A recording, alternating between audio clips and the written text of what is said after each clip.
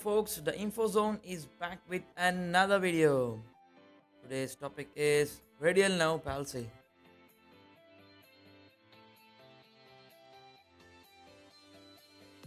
which results in a characteristic condition known as wrist drop.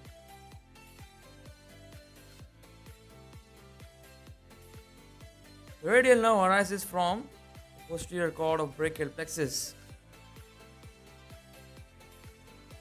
The root values C5, C6, C7, C8 and T1.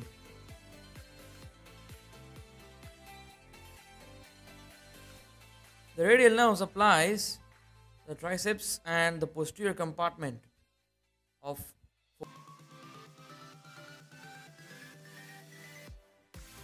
causes include compression of the radial nerve at any point along its course.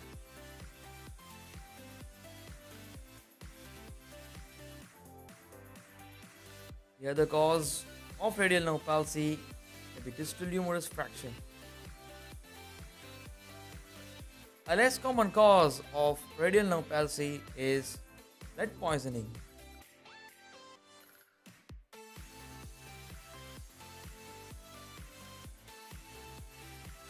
Clinical features are discussed as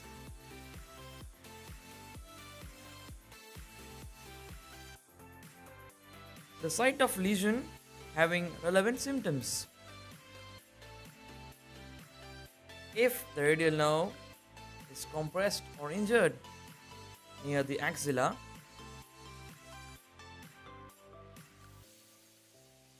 then the triceps muscle is affected, due to which elbow extension is lost or is weakened. Also, the muscles of the forearm, that is the extensor compartment muscle, go for weakness, leading to wrist drop. Now, if the radial nerve gets injured at the level of arm, most common site is the radial or the spiral groove. Untitled palsy. The person tries to lean on the armchair, compressing the arm. It is also known as honeymoon palsy, in which the person lies on the arm of the another person, compressing the nerve. There is something called WARTENBERG'S syndrome. It involves the entrapment of superficial radial nerve, which is having a sensory branch to the thumb, resulting in tingling and numbness. Diagnoses include EMG and nerve conduction studies. Usually, radial nerve is 80% of motor function, and hence it has a very good prognosis. Management includes splinting, cock-up splint. Initially, static cock-up splint is used, followed by dynamic,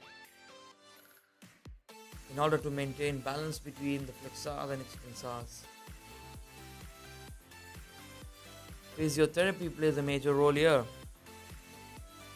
to increase the strength of the extensor muscles, also to maintain balance between flexors and extensors in order to avoid contractures.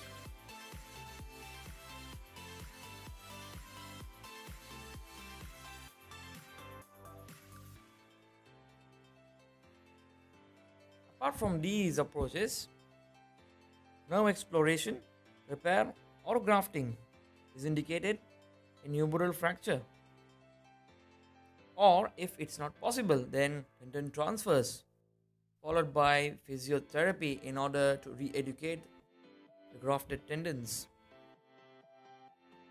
Just before we conclude, quote for today: achieving a breakthrough is like breaking through the hurdles of life. If you liked my video, please give a big thumbs up.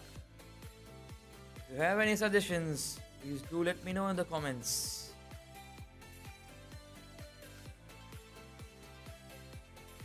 Till then, thank you very much and goodbye.